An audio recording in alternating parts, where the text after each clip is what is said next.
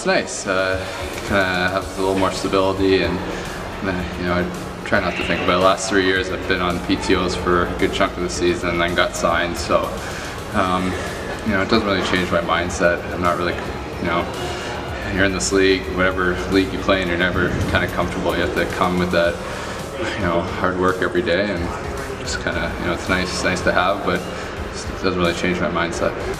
It's nice to, you know, have some balances go my way, and you know, my coach has really given me some opportunities to, you know, put me in some good roles, and I've just tried to really kind of run with it and make the most of it. And you know, I really, from day one, I kind of said, you know, this is where I want to be, and just want to kind of help the team win. And you know, this was a goal of mine to, you know, get signed, and but you know, I have other goals, and you know, my ultimate goal is to kind of make it to the next level, and I'm just trying to, you know, work towards that goal.